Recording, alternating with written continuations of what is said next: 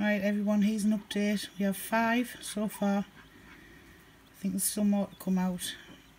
These guys are in the brood, don't worry, that's not poop, it's quail starter.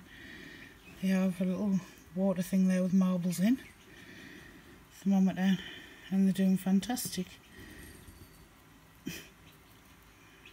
These are literally like an hour and a half old, and one of them's not even that. The little black one, nearest to me here. So adorable, so tiny. They're literally the size of bumblebees. So, oh look at them eating already. So yeah, hopefully there'll be another update. There might be a couple more. I'm sorry about the bad lighting, it's the brooder light. But yeah, I've got them on kitchen towels so they don't get splay legs and get traction.